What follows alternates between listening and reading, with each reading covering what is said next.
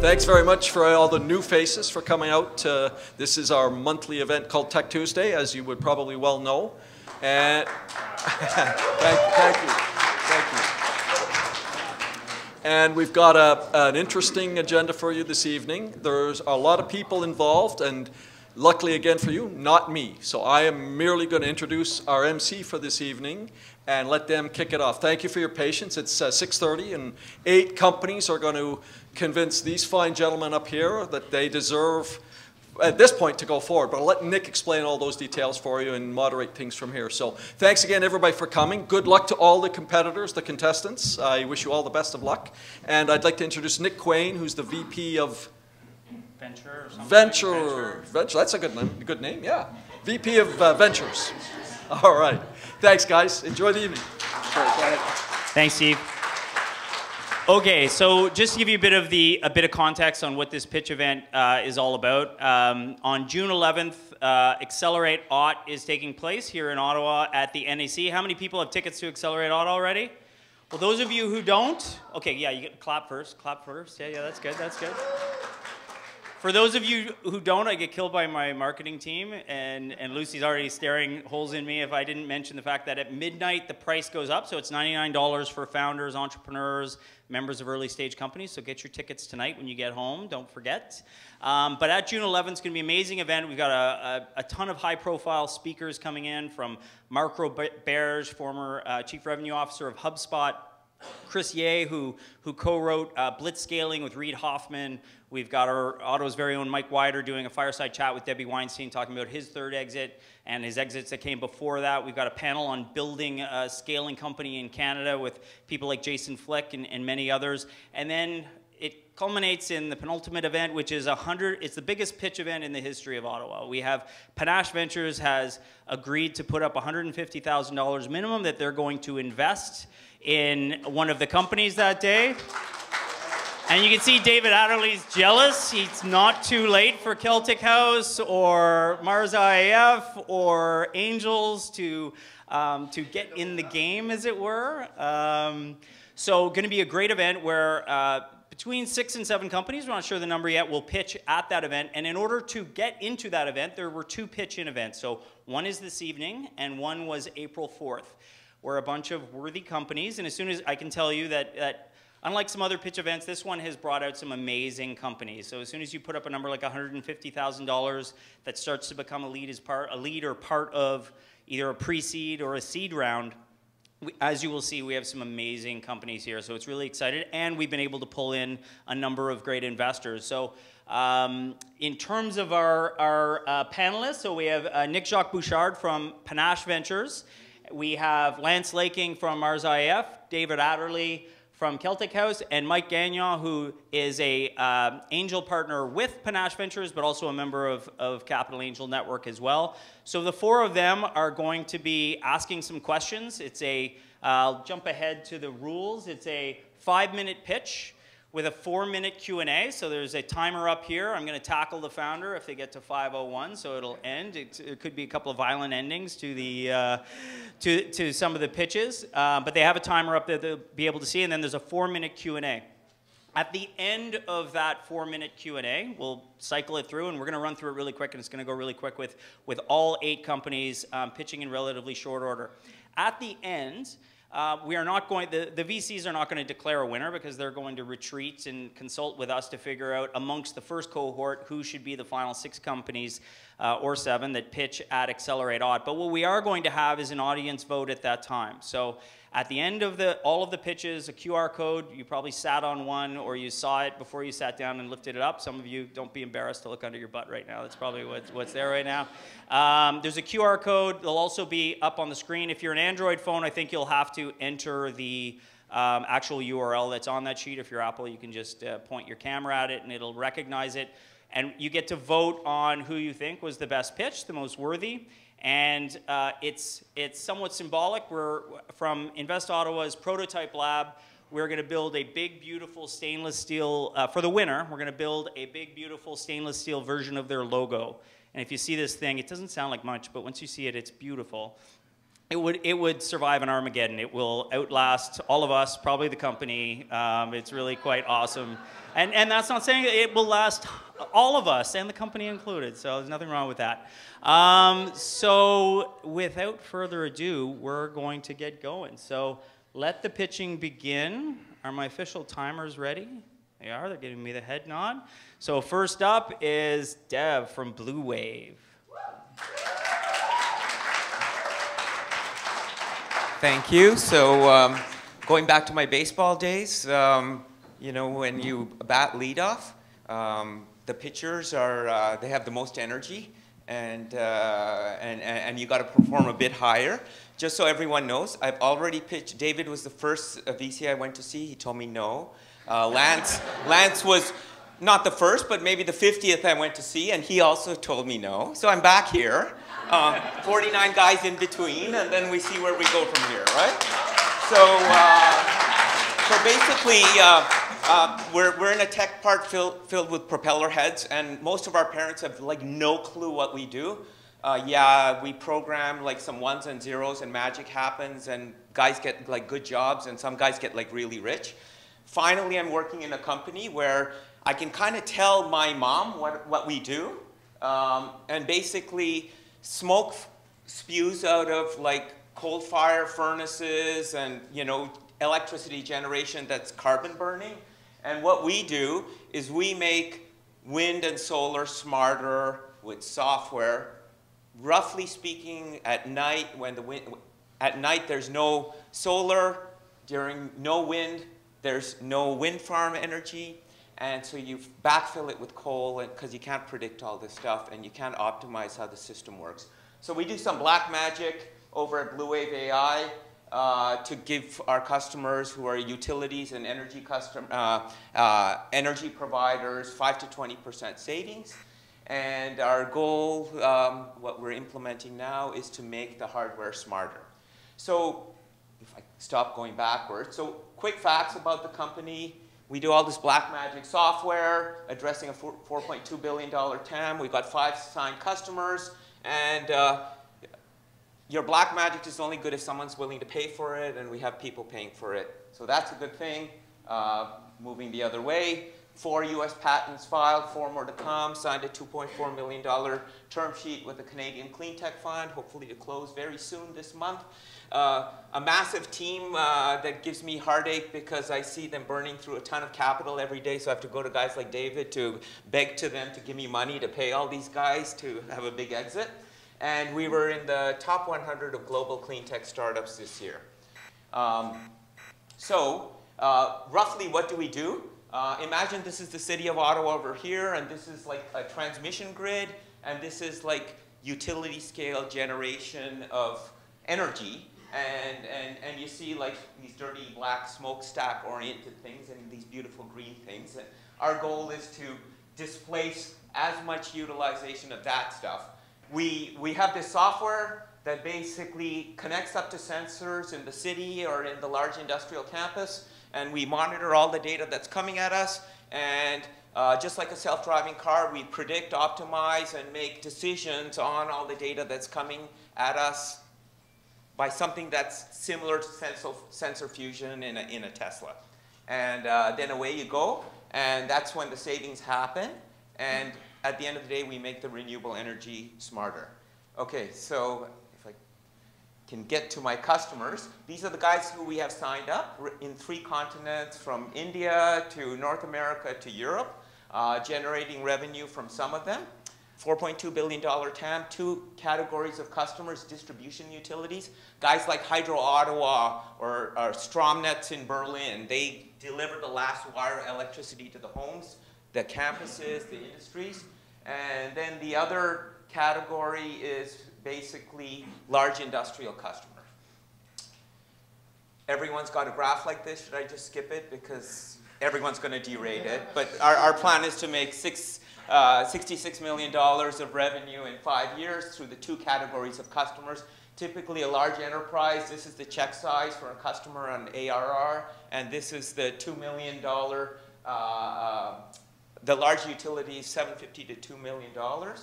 And this is what we're doing now. We did a pre-seed round of 1.3 million. We got a seed round in progress, and the number looks like really big because someone at Cycle Capital told me to tie in my clean tech grant and have the number look bigger. It is there also because that's what we operationally need to get to a Series A. We're raising 4.1 million now, 700K is open, and that's where we want to exit to the hyperscale guys and so forth. Awesome. Thanks, Deb.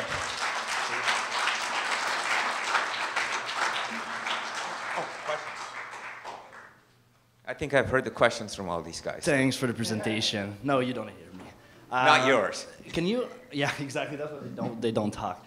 Can you walk me through the sales cycle, how long it is? And yeah, it's like way too long, okay. And we got to make it shorter. No, seriously, we're selling to like utilities and energy guys, right? So you're sitting here as a VC going, man, I don't want to put money in that company. Their time to revenue is like forever. So we said that we can go apply to the same AI to the transmission grid and change how energy is utilized at a national scale. And then my angel investors will throw me under the bus right now instead of later and say, you will never make money in time for not to die on the vine. So what we decided to do is address the distribution utility, which is smaller decision making at a city scale, address the industrial campus customer who have a tighter decision making. Our time to revenue, so it was 492 days from the first time, from my first customer to when I converted them to revenue. And that included a large proving cycle and all of that, them ignoring emails for 8 months until they finally got sick of me. So subtract 8 months from when I got in the door. Having said that, upfront, what we do is we work with the customer's historical data to develop AI models to see what they could have done if they operated differently with an AI-optimized approach, and we set a benchmark. That takes several weeks. After that, we turn on their live sensors into our stack, and we don't touch anything. We just tell them, now, based on your live data and these models, this is what's going to happen in your utility. And at Summerside PEI, this quarter, we're going to turn on reoccurring revenue. They're soaking and seeing the results right now. So that was a 492 minus the 8 months. So subtract 320 from that. So 6 months, approximately 180 days from when we first engaged to, man, there's a penny in my bank account. 6 months, you know, if we can do 6 months all the time, it'll be really good. I don't think it's going to be 6 all the time. So just to be realistic, it's like 6 to 12. That's just being honest. So how are you going to shorten it? How am I going to shorten it? So way back on the first slide, there was a set of patents. I didn't get into all of the black magic behind them. But the black magic behind them is basically saying, if you know how to drive your car in Ottawa, I'm going to dump you in New York City, David, and you're going to drive in New York City out of your driving skills in Ottawa. But you've already developed your AI models for driving. You're not learning how to drive again in New York City. Then I take you and I put you in Mumbai, and you're going to drive in Mumbai, right? And Shanghai. You know how to drive. You got the AI models for driving. You get exposed to new data at a new location. It's called warm start. And the idea with that patent, and we're evolving it, is to actually warm start AI models from location to location to location, so we don't have this, you know, from the ground up. And you know, in a perfect world, we would like to shorten it well beyond 3 to 6 months. One reality is we're dealing with customers with magic number March 31st. Anyone recognize it here in Canada? Government year ends, utility year ends. And so we need to a priori get into the budgeting cycle. And we've done that at 2 of the utilities here in Canada already. And that's part of the gig. And once you're in and you're sticky and the reoccurring revenue's happening, then someone booting you out has to go through the same thing. To, you know, going back to my background in the chip industry, once your chip is in Huawei's base station, you know, in their 5G base stations, it's going to ship forever, right? So. Perfect. Thanks, Dev. And for Dev. And you see we threw out some extra hurdles there, like the funky buttons are kind of reversed, so it's an extra test of the entrepreneur's ability to multitask in a new environment. Here's someone ready for it, I think. Oh, look, you got more time. You got more time, Dev. Look at that. All right, next up is Joe from Cybernetic.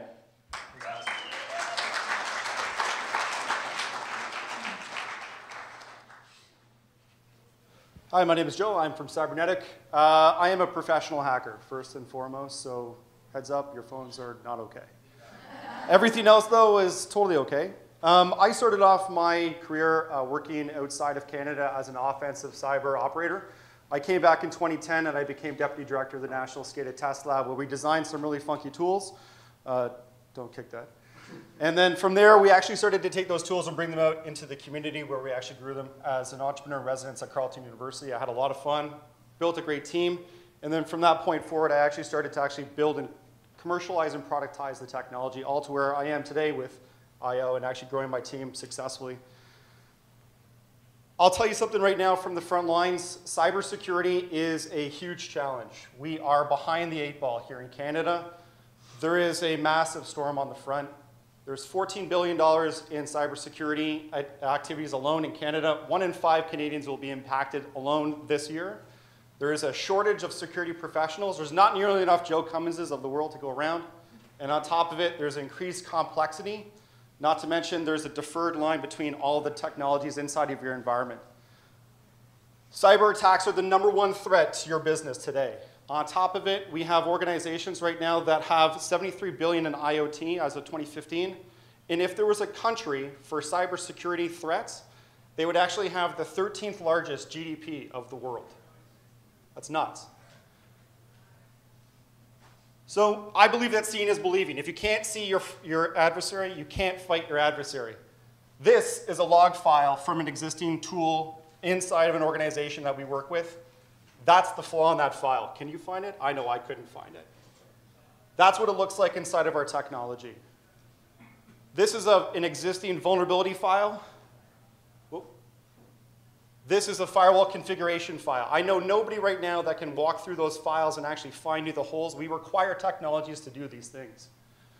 Inside of our technology, I can actually see with confidence what your cybersecurity posture looks like. I can tell you where the attackers are going to come from, and you can actually solve it yourself. I take juniors and I make them seniors overnight.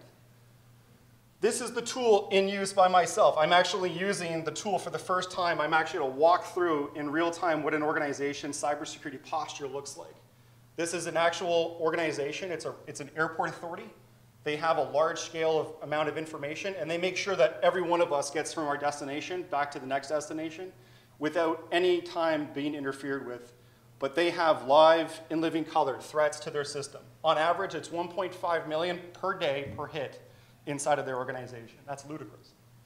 I can see what's going on, and I can actually color code all the different events and actually show an organization what types of activities are hitting them and how. But we care about money right now, so let's just do that instead. So inside of an organization, I've got strategic partnerships. I'm working with these large vendors to actually bring our technology to market.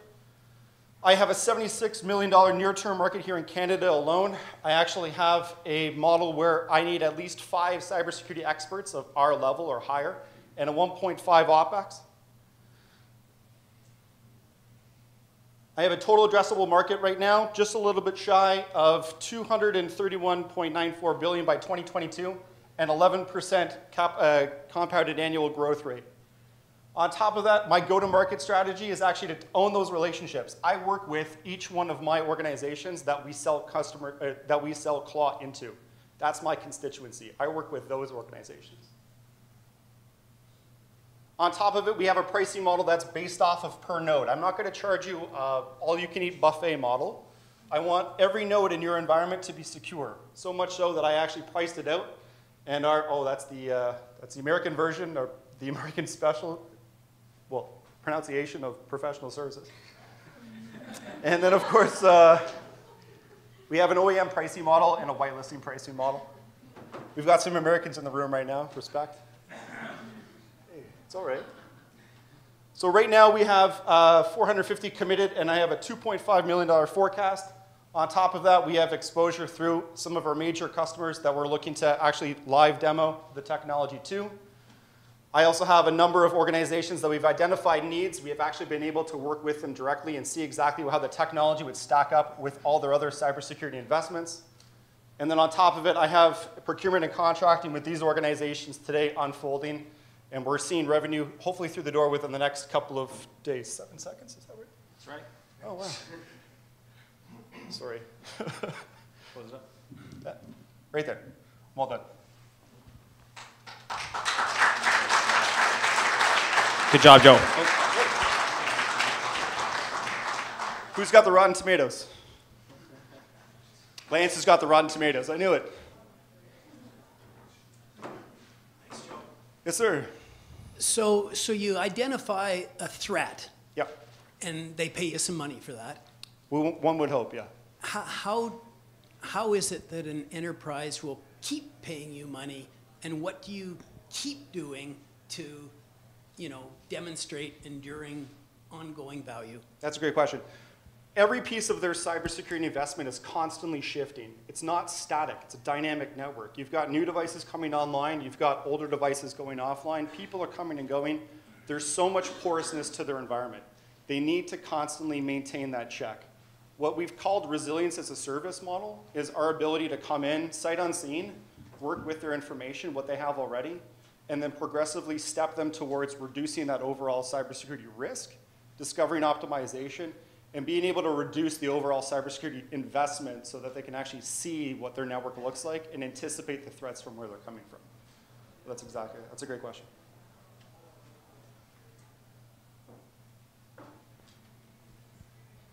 Do you need to be involved for the onboarding? Do I need to? Yeah. We're actually training other people to take away that responsibility from me, but yes. How long it is? Pardon me? How long it is? How long is it? Yeah.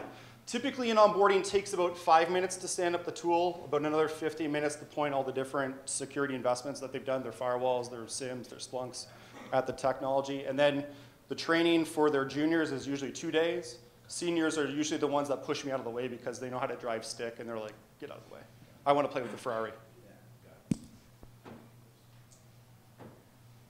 You went through some of the slides, went pretty quickly, so Yeah, it it's might have 4 been minutes, on. my man. Yeah, it may have been on some of the slides. So who's the buyer here? Who's your typical buying persona, and what is your average? I know you're early stage, but what do you think your sales traversal time is with these buyers? So who's buying? How does their decision making work, and how long?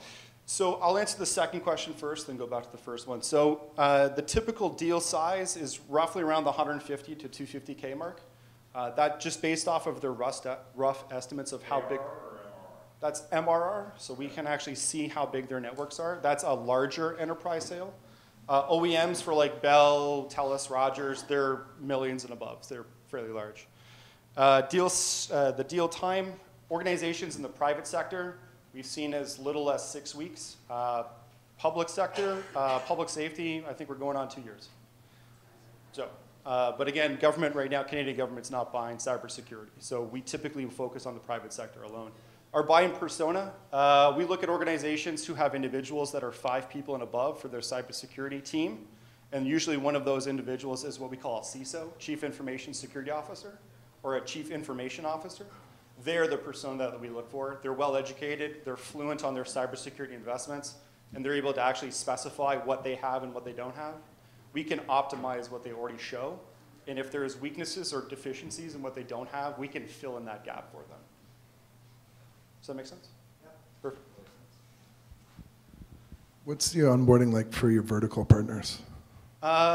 Organizations that have an existing MSS play, or a managed security service, I'm throwing a lot of acronyms right now, they have the ability to spool up fairly quickly. The managed detection response folk, they need to get a bit more training, but they already have the fluency in different technologies. We just make better use of that data, and we can actually make it clearer as a picture. Most technologies in the cybersecurity world are what we call tell tools. This plus this is bad, this plus this is good. We actually show you what the network looks like. Oh, sorry.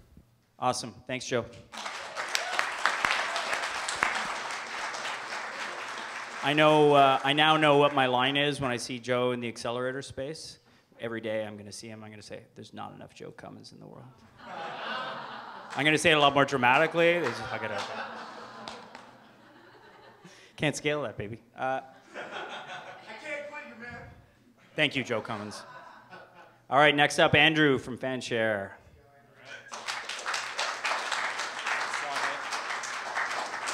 Good evening, everybody. My name is Andrew Rutherford, and I'm the founder and CEO at FanShare Sports. We are a media and analytics platform for daily fantasy sports players and sports bettors.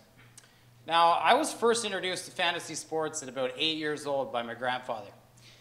We used to sit at his kitchen table and add up the box scores in the Ottawa Citizen, recalculating his fantasy baseball team scores from the night before.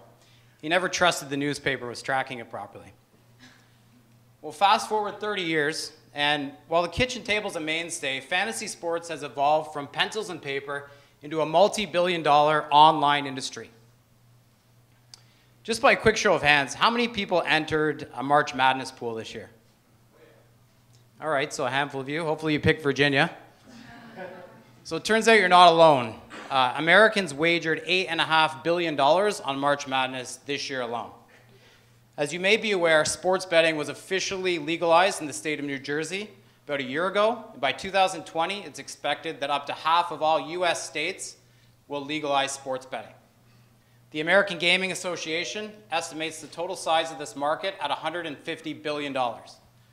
So this is all very exciting, but fantasy sports players and sports bettors are plagued by a serious problem. Too much information, not enough time to consume it. Today's day and age of information overload, there's huge volumes of news, stats, trends, content sources. It's become impossible to keep on top of it all. That is, until now. About 3 years ago, I left my successful career behind as a forensic accountant and started FanShare Sports. At FanShare, we put precious time back in your day by curating the best and most relevant content relating to fantasy sports and betting into a centralized news feed. Next, using name entity recognition and machine learning technology, we're able to break down huge volumes of data into bite-sized trends. Meaning FanShare is the only place where you can see the big picture in a single dashboard. Or as we like to say, it's smart data for winning lineups. That's not just a fancy tagline. The model actually works, as evidenced by the continued growth in our user base. In fact, we've had almost 13,000 people sign up for our free service, with over 1,000 of those going on to purchase a premium subscription. In 2018, it cost us a little over $7 to acquire a paying subscriber who would return $60 in average revenue. We had total revenues of around $60,000 US in 2018, and we're on pace to more than double that in 2019. Not only are people signing up and paying for our service, but they genuinely love it. And our customers are the biggest ambassadors of our brand. Organic endorsement on social media has been a huge driver of growth up until this point. But why? What is it that people love about our product so much, and how are we differentiating ourselves in this hugely competitive space? Well, simply put, it's data you cannot find anywhere else. By aggregating player buzz and sentiment, we arm our customers with the data they need to differentiate and gain leverage on the crowd. Who amongst us honestly believed Tiger Woods would win another Masters? Just another example of the crowd not always being right. We all wanted it to happen, let's admit. Not only are individual consumers buying our product, but it's also been endorsed by the biggest players in the space, including DraftKings, the current leader in the US sports betting market. We're raising a seed round of $500,000 at a $2.5 million valuation, and with those funds, we plan to invest heavily in our technology and marketing. More specifically, over the next 18 months, we plan on scaling into multiple more verticals and sports on the backbone of our machine learning technology. We'll adopt the same strategy that's worked for us up until this point, just more aggressively. Hopefully we'll have some money to spend. So just to recap, we're going after a $150 billion market opportunity with a product that's been validated and widely adopted across our target industry. We've got highly valued partnerships, and we're building cutting-edge technology that will serve as our engine to scale. We've also got a highly motivated and competent team who's positioned to succeed. Thanks very much, and happy to take any questions.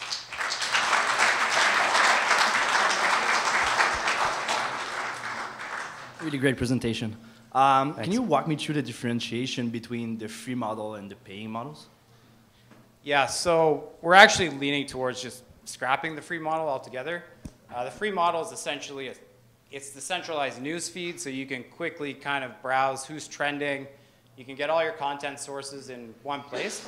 It's actually a great tool, and I think if we were able to scale it and get more active users, we could introduce some ad revenue into that. The paid model is all the tools, the heavy data, the dashboards, the screenshot you saw of the iMac. That's where people are going in, they're digging into the data, they're using those tools to set their lineups and make their bets. What's the price right now? So it ranges from, it's about $10 US a week up to $30 a month for NFL, $25 US a month for PGA. We're only 2 sports, so we'd obviously like to scale into the rest of them. Okay, one of the differentiators you talked about, because this is a pretty crowded space, is the data feeds. Can you talk about that a bit? You said you had some unique data feeds and unique data. So we've built, it's still a prototype, but we've built a model that essentially scrapes our Twitter feed and brings in all these sources. So we're bringing in tweets, articles, podcasts, and then the technology will actually digest that and pull out the player tags. So it'll tag every time a player is mentioned. So it's tracking their buzz level. And then it's also assigning a sentiment score. And why that's so valuable is for game theory. So like you can't win in fantasy sports or even betting if you just pick, who all the touts tell you to pick or who the rest of the world is picking, right? You have to find your edge, really. A little bit like investing, right? The biggest gains are on the other side of the trade often, so. So on the predictive analytics side, did you pick Tiger as there? Did you get the Kentucky Derby this year? Did you that sort of thing? Or let me put it this way: we didn't pick Tiger, but we told you that nobody else was. So what about a rev share? Have you thought about that instead of maybe a monthly subscription and a kicker that this winner is going to be glad to do a rev share? Yeah, we've thought about that in the past. We're a little hesitant to commit to that because at the end of the day, this is about entertainment. People love to win, but we're also like our own users are competing against each other at the end of the day. So we can't make the same guarantees to all of them. We get lots of testimonials, people winning, up to $100,000 using our data, and that's great. But it is, let's be honest, the exception. So we do rev shares with lots of partners. So tons of promo codes, and podcasters are our biggest marketing tools. So, those have been great and very successful. What's the next sequence of the 3 next sports? So NBA is definitely next for us. Yeah. It presents a bigger challenge because it's a true daily sport. So it's, nonstop, and we need to make sure our technology is good enough to handle that real-time data feed, right? It's just every day new content, and so definitely NBA. I mean, it's a massive and growing global sport. Adam Silver, the commissioner of the NBA, is a big proponent of legalized sports betting. So, that's definitely next on the list.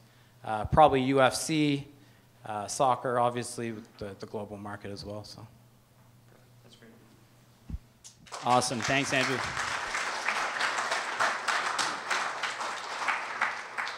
Next up, Tyler Nelson from Go4. Down, yes. Hi, I'm Tyler.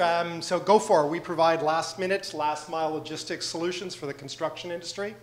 We do that by operating a logistics marketplace. That marketplace brings together merchants and distributors of construction materials. Some of them have fleets of vehicles, some of them don't have fleets of vehicles. We're bringing them together with owner-operators and small fleet logistics partners that we onboard to our marketplace. And through the marketplace, we transact deliveries, which we call transactions. Inside transactions are multiple deliveries, and we execute those for our merchant partners.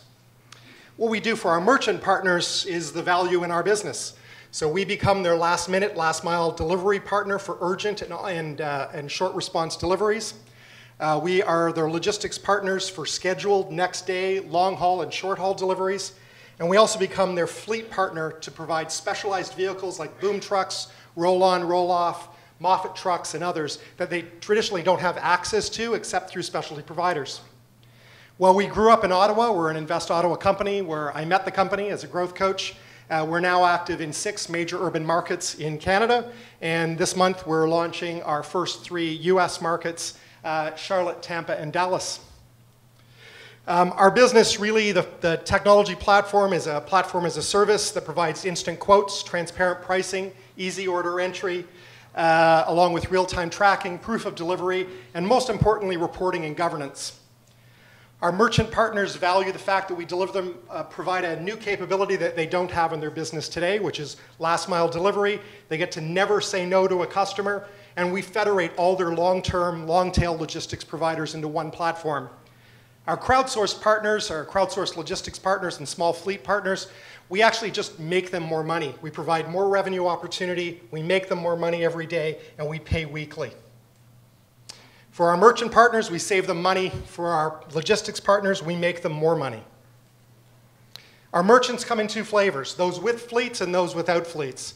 Those with fleets typically have some common problems. They have low capacity utilization of their own vehicles, very high operating costs, and even with their own fleets, they still have a challenge because of how their days operate to provide on-time, unscheduled deliveries and same-day deliveries.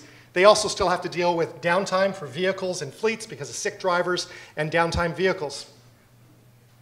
Our merchants without fleets rely on third-party couriers. Those third-party couriers are really difficult to manage. They're very expensive. It's a long-tail market with no or low-tech reporting. It's largely an uncontrolled cost center for them. It's also fraught with kickbacks, and it's a very difficult cost center as a corporation to manage, as you'll see in a moment. You know, we spend a lot of time with our merchant partners. We live in their shoes. We understand their business problems every day. And this is a nugget recently from the Vice President of Logistics for PPG. He's got a big problem because he oversees logistics for an entire corporation with a lot of locations. He's got a bigger problem because that spend annually on third-party logistics is $180 million US, and he can't control it. He doesn't understand where he's spending the money or how he's spending the money. We can save him money. We look at our merchant network in a pretty logical way through a 4-quadrant matrix that overlays our capabilities in the network with our merchant partners that are in 4 quadrants: paint and interior decorating stores, home improvement stores like Home Depot, which we claim now as a customer, roofing and siding companies like Kaycan and Roofmart, and specialty distributors of building products in the HVAC, electrical, and plumbing sectors. We make money today by transaction rev share in our marketplace, essentially taking a share of every transaction or delivery through the marketplace. We also have today reporting and governance solutions as a SaaS tool, and we're building dispatch as a service capabilities, which we roll out later in the year, both of which will carry service fees in a SaaS model. Both markets are large. They're just unexplainably large. Those are real numbers. I can ground them. Brad and I look at our, really the next 2 slides are how we ground or how we think we're actually meeting the market, and our MVP is having fit. And this really shows we got 660 markets, 660 merchants, 70% are revenue active any given month. We generate really strong revenue per transaction, and our merchants, once they start using us, continue to use us. We're growing fast, 1,700% growth in the last 12 months, 120K revenue in the last month, 2,300 transactions and deliveries. We are an IO company. We raised 1 seed, 2 seed. We're now on seed 3. This number's a little wrong. We're about 2.3 with still 200K of open with Cemex Ventures, Mucker Capital, and I2BF already in the deal. Thank you.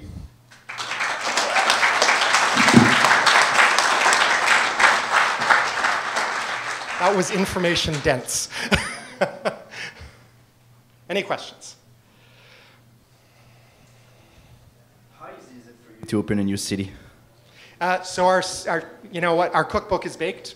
So we have a go launch process that essentially overlays our matrix of what merchants, what kind of volume they drive, what type of volume they kind of predict in terms of logistics capability, what the average revenue per transaction and the revenue share is, and we essentially get to cash flow break even with 2 bodies in each market, full-time bodies, and a launch team between 4 and 6 months.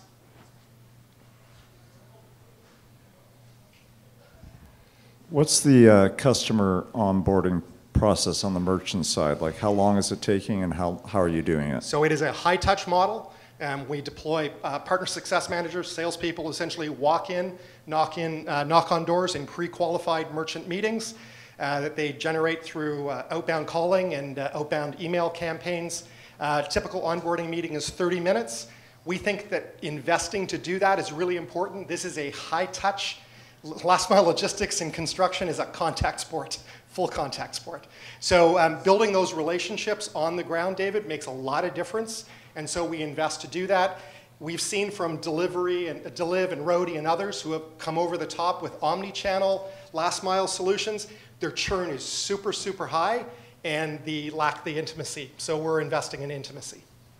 Where's your revenue right now? Your annual revenue? 120K. So we'll double revenue by September. We're 120K last month. We'll be 130 to 150 this month, and goal is 350 or so by September. Monthly. Yep. And how much have you spent to get there? Well, I miss you. You blew through the numbers pretty quickly. 1.5. Okay. What's the take up in the SaaS? Like a percentage of customers actually paying for the SaaS? We're in the debate with our friends at Mucker and Cemex and I2BF right now. We're ready to monetize today. We know we've tested price points of $185 a month for our governance and reporting package called Go4 Pro, which would allow a Sherwin-Williams store or Home Depot with hundreds of locations to consolidate in a parent-child hierarchy the way that they manage, control, alert all of their spend at each location. And we're being waved off, pretty violently waved off, monetizing right now. The view is that this is a real stickiness play. The information is addictive. Let's give them the information. Let's not charge for it now. And let's come back when we have 5,000 merchants and monetize it then. And I think I'm with them. Okay. And your average transaction is $52. What's the average In the last 5 days. Last month it was $49. So we see a seasonal swing up because as we've moved from indoors. So my revenue concentration right now is Canada. Right? 6 markets that have all been through our winter. And I've grown through the entire mess of this last 6 months. It's all been interior trades. So now that we're actually building on-site and we're framing, so we're rolling specialty vehicles, those guys roll at an average revenue per transaction in excess of $150. So our average revenue starts to climb. Yeah, good stuff. 120K is your GMV? We do not do GMV, so we don't carry. Our model is simply right now in marketplace transactional. So I charge the merchants for the transaction and the delivery. Your net. And so you're so not it's not my paying the net. No, supply side. let's be clear. That's then I share revenue, right? About 58% of that with owner operators and small fleet. Okay.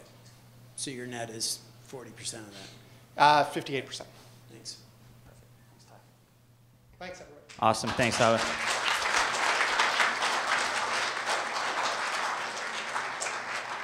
Next up, Sebastian from Incoverse.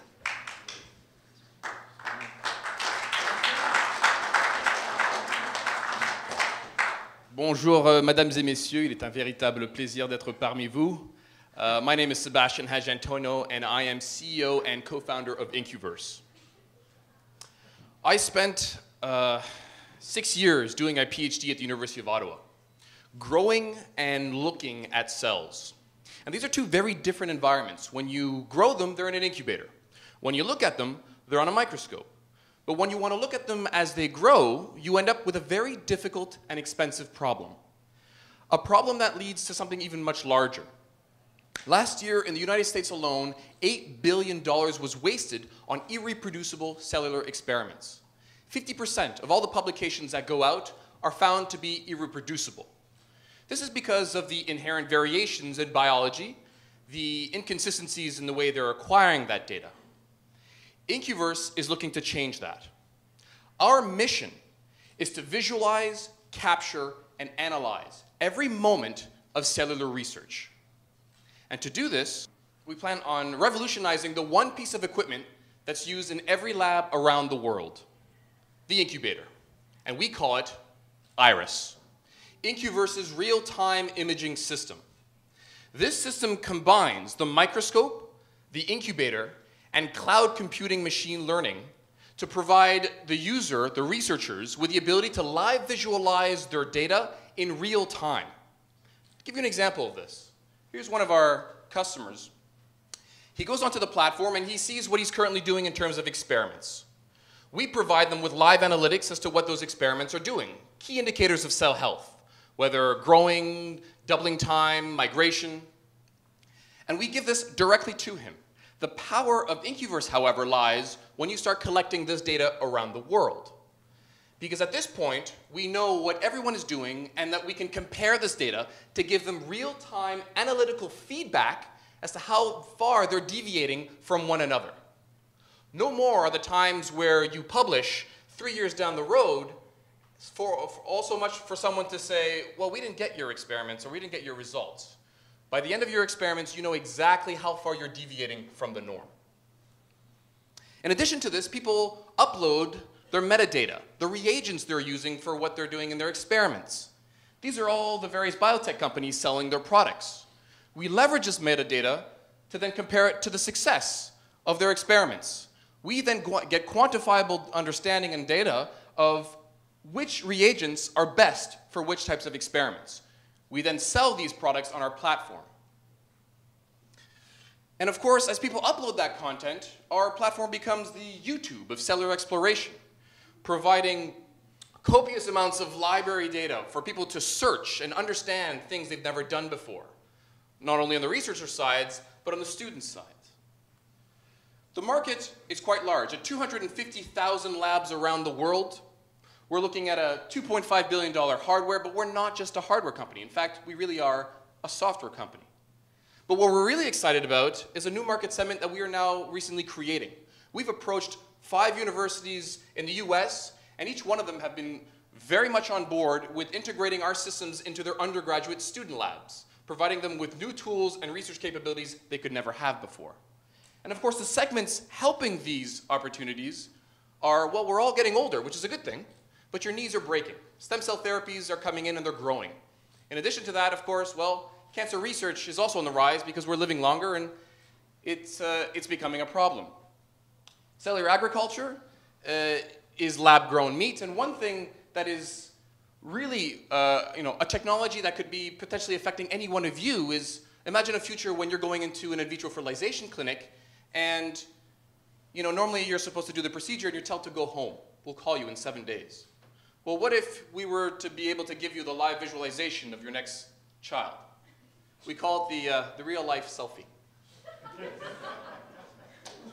So the current model, the hardware sells for just under $5,000 for specific procurement limits. But of course, we have a SaaS model, anywhere between $149 and $249 a month.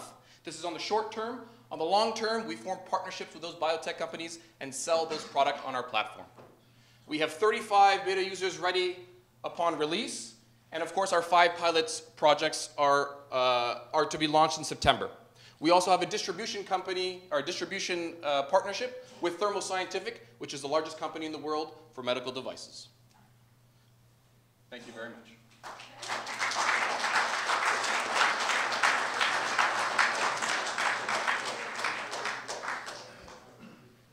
Thanks very much. So a software company eventually, but maybe the Trojan horse is hardware. You're absolutely right, yeah. And so are you displacing a big, bad, expensive Goliath, or what does $5,000 look like to the world? It's a great question. So basic incubators that are, well, we describe them as dumb incubators that don't really do anything except hold temperature and CO2. Those can range from anywhere between 8 and 10,000. Anything with cell imaging, the kind of capabilities we're suggesting, are anywhere between 50 and 150,000. So those types of Goliaths depend on one institution buying one system shared with everyone. And in fact, recently, my marketing guy, we found this entire list of all their customers, and we've been contacting their customers, emailing saying, hey, are you guys sharing that system? They're like, yeah, we don't really like it. Well, we've got something for you. And so we're getting about a 40% reply rate on those. So the issues are clear. So we are not displacing a Goliath because what we're offering in terms of software and hardware doesn't exist yet. But there are very large players in the much more expensive fields. Who's producing the machine right now? At the moment, we are. Okay. Next generation system, Iris, will also be produced actually locally in Stittsville. So at the moment, we're all Canada-owned, Canada-assembled. The reason for that, of course, as well as reiterations happen on a weekly basis, making sure everything is kind of streamlined. Going to China at this point would be a terrible idea. It's very difficult even to get parts on a consistent basis. So we've decided to stay local. And what's the production time right now? The producing time? Yeah. It takes roughly about a week. We get an order, we get the supplies, and we execute. Yeah. Cost to produce right now, or the next generation? Next year will be under 2,000. So we sell it for 5. So roughly about a 60% margin. And then, of course, our SaaS model is really where we come in. Would the SaaS be like a rental whereby you retain ownership? Retain ownership of their data? Or No, of sorry. which? The SaaS isn't a layer on. That's correct. Gotcha. It's an obligated layer on. So they could buy the unit, but then they wouldn't have the imaging, and, well, that doesn't seem to make much sense. It's early days, but what's the sales cycle like? Like we've at Celtic House, we have a company that was an optics company, then it became a blood testing company, and now it's Tino's company. It's still alive. It's called Cuvella, and now it's like 20 years later, and they're just around the corner to getting the right approvals and the FDA and getting out there. But it just always seems like an incredibly long and painful sales cycle, approval cycle, etc. Two answers to that. So we are a research purpose system only, so there's no FDA. So that's, thank you. And the other one, because we're under $5,000, again, the procurement limits, they can buy this at any point and any time during the year. So yes, there are favorable seasonal times of year because, of course, of budgetary concerns, but they can purchase this at any time. So we've chosen that model of obviously kind of like an iPhone model where you reduce the cost up front, but get it back in terms of long-term through the SaaS. And who's making the decision? Who's making the decision? How many levels do you have to go through? Generally, it can be up to 2, but mostly 1. So generally what we do is we go to the lab tech or the higher end, because the professor at this point, they don't really care much. They just delegate. Ultimately, again, under 5,000, the professors don't need those types of permissions. But it tends to be about a two-step process. Cool. It's time. Awesome. Thanks, Seb. The downside of them building it in Stittsville is all the bubble wrap at Invest Ottawa. There's a lot of bubble wrap there, although it is fun still to step on it and hear it pop. All right, next up, Mike from RVZ.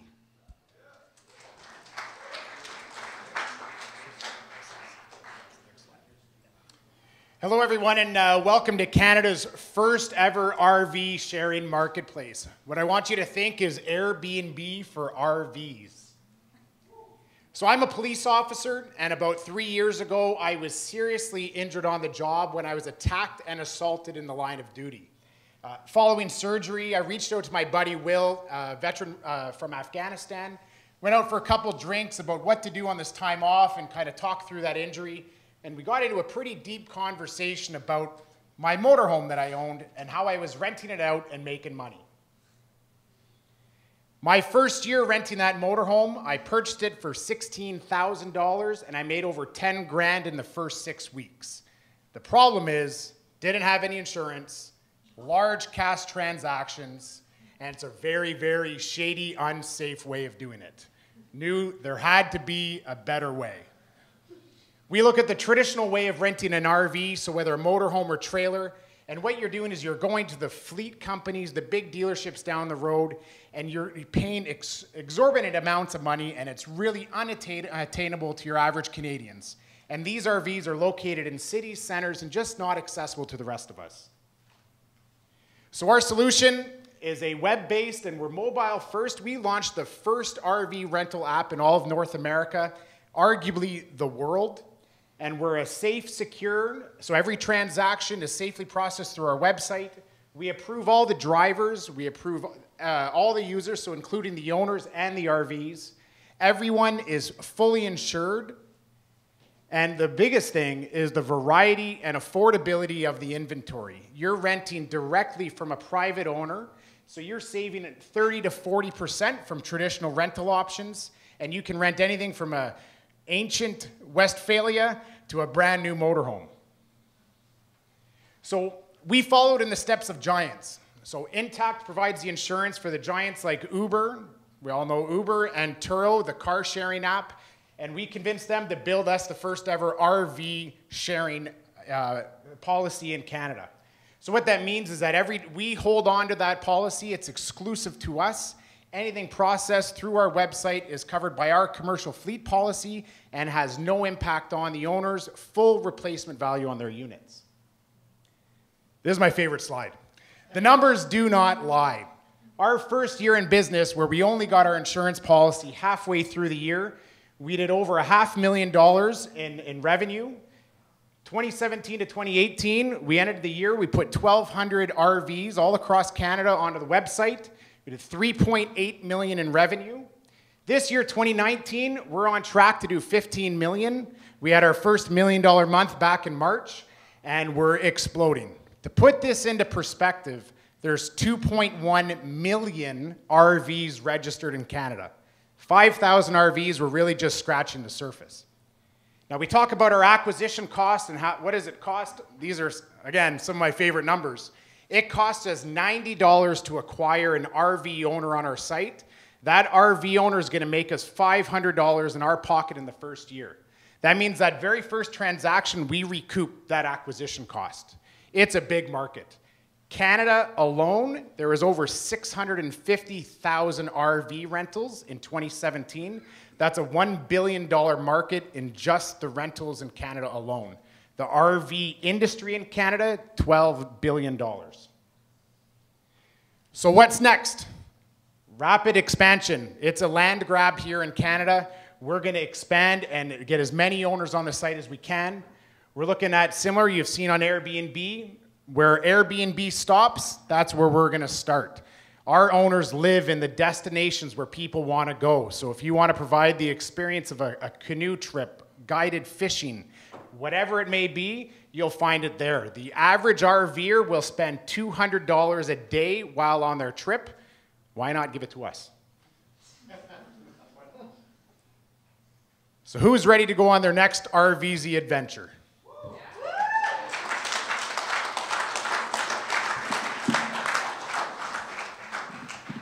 Really impressive number. What's the revenue share between the owner and you right now? So we're a service fee based. So we take a 10% service fee from our renter, 15% from the owner, so 25%. But we've also found ways of increasing the revenue. So we have a deductible buy down program and also roadside assistance that we handle in-house that also generate revenue. Our gross margin ends up being around 19%. Got it. And what's the kind of license I need to drive RV?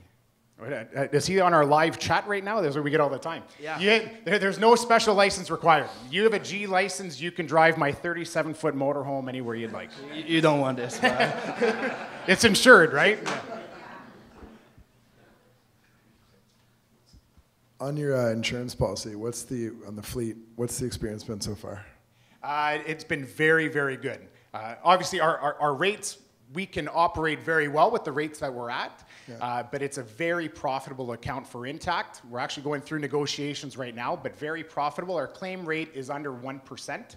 And generally, people on vacation, if they do damage something, it's generally a fairly low value. They're not getting into big accidents, but the claim rate is very, very low. And the nice thing about the insurance, you can't even get it on a personal policy. We provide full replacement value. So it's not the cost at the time of the collision, it's what will it cost to replace you with the same unit. So owners on our site are actually upgrading their insurance when it's rented.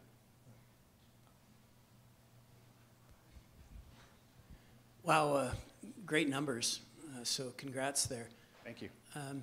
On the supply side, I sort of see it as all sort of individual owners with their RVs. Is there an opportunity for you to maybe knock off some of the chains or the commercial RV folks as part of your supply side? We've looked at it. We've experimented a little bit. They're very high maintenance. Their price point is usually 40–50% higher than our average rental on the site. But what we are seeing is our owners turning into super owners. So the guy that made $20,000 last year on his motorhome has gone out and purchased another 4. So he's buying his own fleet. They're a lot easier to manage. And we're actually looking at a program where we will help finance the purchase of new RVs to our super owners. So really, we've groomed them. They understand the platform. They know how it works. Much easier to manage than the family-run dealership that's been doing it for 80 years and doesn't want to change the way they do things. What's the competitive landscape look like in the U.S.? So really, RV sharing kind of started back in the U.S. about 2012. It really took off in 2015. We have 2 large American competitors. One of them came to Canada about a year ago, and we're killing them, which is awesome. It's always nice to beat the Silicon Valley guys. But there's 2 major competitors in the US, and you can kind of look around globally, and it's really starting to spread. It's kind of the next phase in the sharing economy. There's still a lot of room for growth in the US. A lot of it is still open. We can easily be the 3rd competitor in the US. And you mentioned your really great CAC numbers to LTV. What's your most efficient way? What's been the best way to spend your digital dollars to get customers? Digital, for sure. But we have a pretty good marketing mix. We attend all the trade shows, so boots on the ground at the trade shows. Great way to interact with the customers. Facebook is probably our #1 for owner acquisition. Google for our renter. And we're also really started expanding our channels through Kijiji, used.ca. We did a pilot project with Auto Trader. There's a lot of different channels that we've been able to bring in our owners. And it's kind of interesting. There's a lot of spillover to get the renters. But what happens is that we bring the owners to the site, and then we have a sales process where if they do not list their RV, they're followed up by the sales team, and they're onboarded that way. Awesome. Thanks, Mike.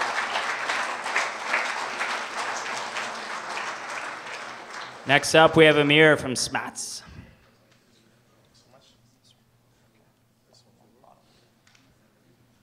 Hello, everyone. My name is Amir Gaz, and I'm the CEO and founder of SMATS Traffic Solutions. We provide intelligent solutions to better monitor traffic congestion for roadways. So traffic congestion is a big problem. So we all hate sitting in traffic. Basically, last year in the United States, $87 billion was wasted due to the congestion and the loss in productivity. People of New York, they spend 82 minutes every day commuting. So these are crazy numbers. So what's the solution? Is it autonomous cars are going to solve the problem, or using more Uber drivers?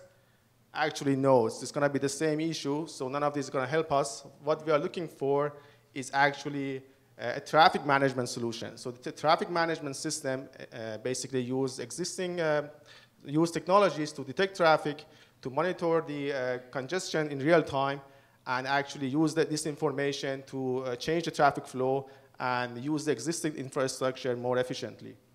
So it's a huge market. It's an $80 billion market by 2022, and there are a lot of use cases that traffic congestion can help for roads in cities and for port and rail yards and border crossing. These are the cases that we have issues with the lost revenue for movement of goods. So the legacy systems such as loop detectors, traffic cameras are becoming very costly and difficult to maintain. And it's still unbelievable that people use roadside surveys to find the trip origin and destination of the cars. What we provide is we engineered an IoT sensor. It's a roadside sensor that pick up Bluetooth and Wi-Fi signals from existing sources. These are coming from your cell phone, your car embedded system, car audio system, and hands-free devices that are in the device, and we can track the cars as they move along the road, and it's a very non-intrusive way of detecting traffic. We also use third-party data, crowdsourcing data, like a Google API, to get our data source, and we use machine learning and AI in our analytic engine to provide the the status of traffic in real time, including travel time, queue lengths, and origin destination information of the trips, and use that data to optimize the signals and reduce the traffic in real time. So a few competitors, they use a similar technology. We have a better detection rate in terms of sample size, and we have adjustable detection zones that allowed us to use advanced analytics using machine learning and AI to optimize the traffic in real time and use advanced filtering, data cleaning, and algorithms. So we sell the hardware upfront cost. We have 65% margin on that. And we have a SaaS model that the customer use our web analytics and API to use the data for congestion monitoring. And that's 540 per sensor per year. And we also charge for professional services for integration, maintenance and support, as well as extended warranty. So we have sold our sensors and solutions to 9 countries so far, 16 clients. And we get those clients through organic quote requests through our website, attending by trade shows, and also by outreaching sales. So these are our major clients right now. The city of Minneapolis are using our sensors for traffic monitoring, and the city in China and Indonesia. We have paid pilots with the Port of Trois-Rivières for monitoring truck congestion at the port, and also a pilot with the Ministry of Transportation Ontario in Toronto. We spent the first 2 years validating our system and also successfully finished our pilots. And now we have a very enriched sales funnel that give us around $700,000 sales revenue in 2019 based on the prediction of the Q1. We have a very small team right now. We have, including myself, Steve Brown is our business development with more than 30 years of sales experience. And we have an engineering team and also a marketing assistant. And we have advisors from Invest Ottawa and the academia. So the reason to invest is that we have a proven market traction, and we have successfully finished our pilots with customers' testimonials, and we have a very rapidly growing pipeline, and there is no big player in the market that stops us from winning more businesses. And we are looking for a 500,000 seeds round. Thank you.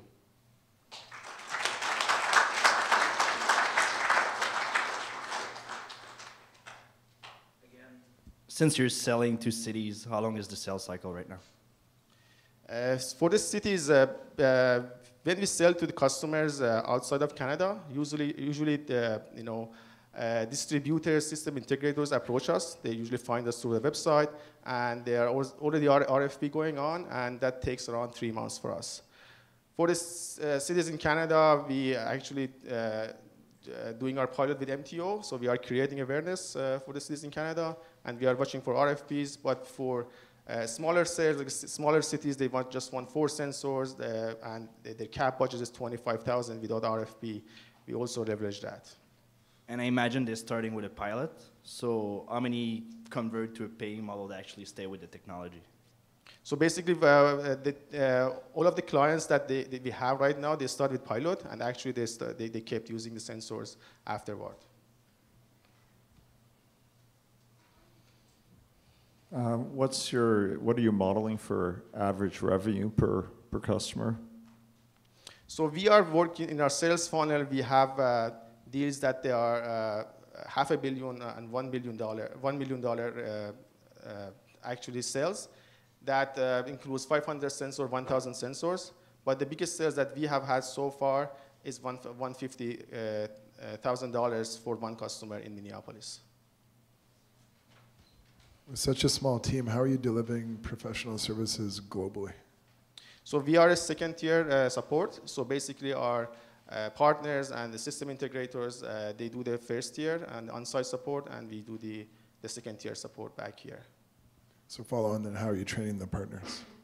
We do the Skype training. We train the sensor side, how to maintain it, how to do some small fixes if it's possible. And also the web platform is just we have a tutorial and online training for them. what value do your 4 or 5 customers see in the product? Like, is it just reducing congestion? Do they have KPIs internally at Minneapolis or these other customers that you have? Like, what's driving them to adopt the technology? Yes, so the first actually motivation is KPIs. They are measuring what's going on in real time. And they also, we also have a signal optimization platform for them in a pilot mode that we are testing with the City of Mississauga and also Ministry of Transport. For the port, it's still a pilot project. For them, it's more about basically congestion monitoring and how they actually change the pickup route and pickup locations and drop-off locations at the port.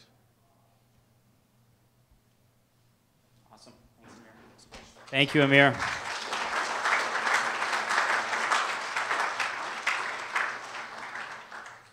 And last, but certainly not least, Adam from Wave Boating.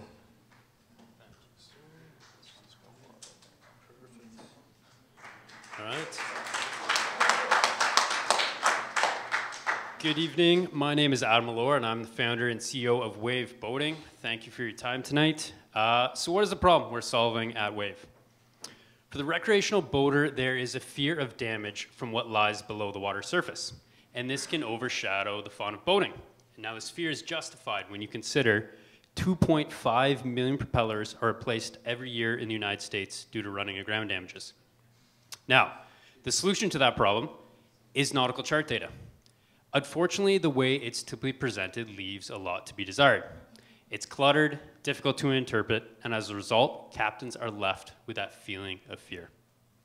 Secondly, there's no single solution to common questions when on the water. I need gas. Where can I get it? Where can I safely moor for the night? What are the great sights and attractions? And for many people, where are my friends? The solution is the Wave Boating mobile app. Finally, captains have the freedom to have fun. And we're solving these problems with 2 unique feature sets: intuitive nautical charts and community collaboration. Let's dive deeper into both. Boaters buy boats to have fun, and that fun stops when they go to read a nautical chart. They have to consider where they are, interpret the depth of the water, factor in their draft, i.e. how far it protrudes into the water, and calculate whether or not they are at risk. With Wave Boating, there are no calculations. We intuitively show boaters where they can go in blue and where they cannot go in red based on the draft of their vessel. And it's this intuitive danger avoidance that allows them to just jump in their boats and go. Regarding community collaboration, there's so much on the water knowledge, but it's in everyone's heads. This industry needs a proper crowdsourcing platform, and that's what we provide. We allow boaters to share their experiences with map pins and also the routes that they've taken safely, and they get validated by the community. Lastly, if any of you have tried to meet up with someone on the water, it can be a particular pain, especially if they don't know where north is, there isn't street signs, landmarks all kind of look the same, blue rock, green trees. We've solved that problem by building a Find My Friends-like functionality within the app. So boaters can build their own fleets of friends so they can easily connect and communicate. Now I want to give you a quick comparison of our product versus one of our competitors. Here you've got the Kingston Waterfront, which is where our office is located, with a custom draft profile, showing a boater where they cannot go in red. I've seen this. You can hand this to a brand new boater on an iPad, and they can go and navigate the Thousand Islands east of here, one of the most treacherous bodies of water. You cannot do that with one of our competitors' tools. As they try to understand what the hell they're looking at, that feeling of fear is going to come back in. Regarding the market, it's growing at 5% per year. There are 17 million registered recreational boats in the United States and Canada, and 95% of boats are unlikely to have onboard navigation systems. As a result, boaters are looking to their pockets, they're looking to their phones, they're looking for the Waze-like solution on the water, and that's what we provide. How do we make money? We sell subscriptions at $20 per year or $4 per month.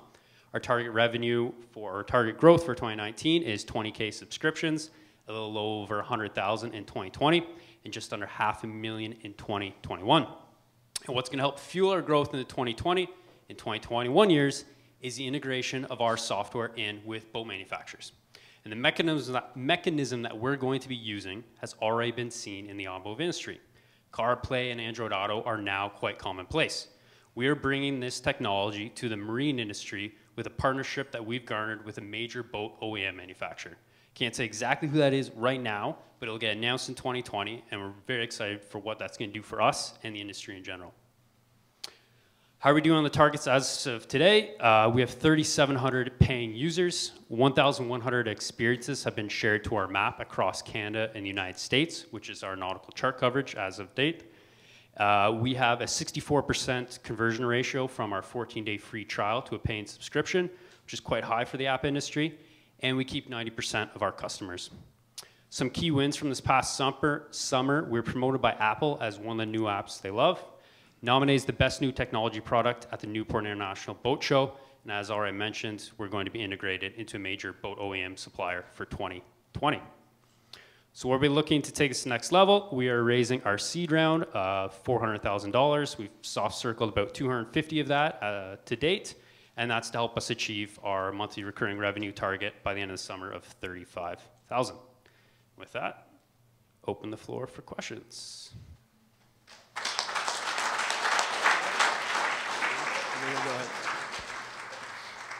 I was hoping you were going to help people rent their boats out to other people.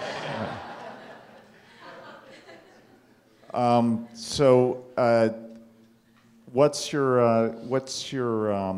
many customers do you have today, like paying customers? 3,700. 3,700. And what has been the churn for the ones who have already converted over to paying from the unpaid? Yeah, so to date, we've mainly offered a monthly subscription, and we keep 90%, so 10% churn. To bounce on this question, how you acquire a customer, and what's the CAC? Yep.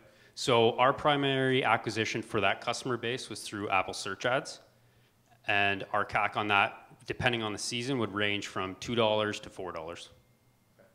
And what's the defensibility of this app like? And you can say like it's just time on the market, I can't buy that as well, but do you have any, because I don't know, sure. I'm not an expert in that. Yep, so first up front, you need to get the licenses with the hydrographic services, which is going through the government entities, so that's the biggest lead time to get the data sets.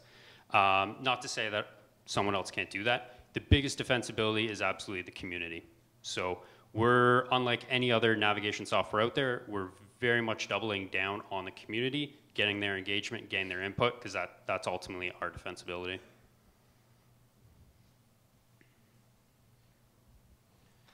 So, non-technical guy with a technical question, but I get you acquire the maps are there on the phone or on their GPS monitor screen or whatever. What if the boater doesn't have cell coverage? Does it just stop working, or how's it work? Yeah, very good question. So what the maps will do is they'll cache to the phone. So once you load up the app and you're connected, it'll grab about a 30-kilometer radius, perhaps more. And then if you go off cell service, the GPS functionality of the phone still works. And one of the big applications that we designed that for is we have a lot of customers along the St. Lawrence River, and they don't want their cell service towers to be pinging over. So a lot of them will load up the app and then go on airplane mode and then navigate. So 90% retention in the winter months seems really high. So was that just like price testing, like sensitivity testing to determine that they're willing to just keep it going and not cancel and re-add? Yeah, what has been most successful is we created a yearly subscription. Sure. And that's kept that retention rate a lot higher. So that yearly subscription, those customers are staying and they're coming around to their first renewal. What's the breakdown between like the 3,700 paying between annual and monthly? There's 65% are yearly.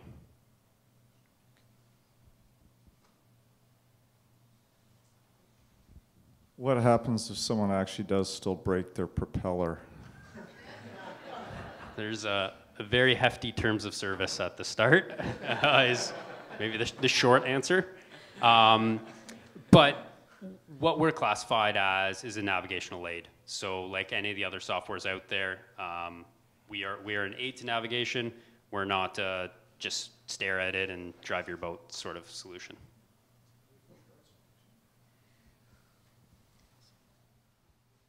Perfect. Thank you, Adam.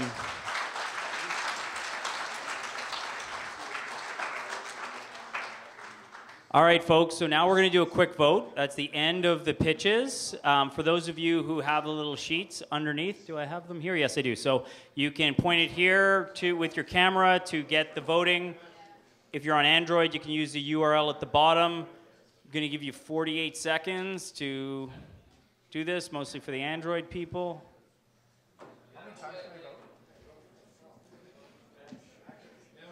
You're saying we need more Joe Cummins in this world? For the vote? All right, folks, we have a winner. There were a lot of votes. What was the total number of votes at? 118.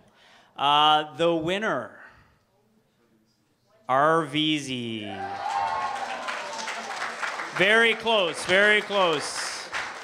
Mike here? Will anyone here?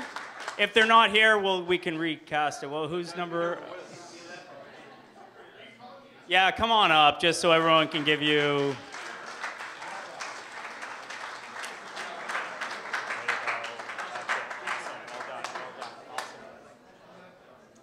All right, that's it, folks. If you want to see the final, it will be June 11th at the NAC, as noted, so get your tickets. Prices go up tonight, and I'll pass it back to Steve, just to close things up.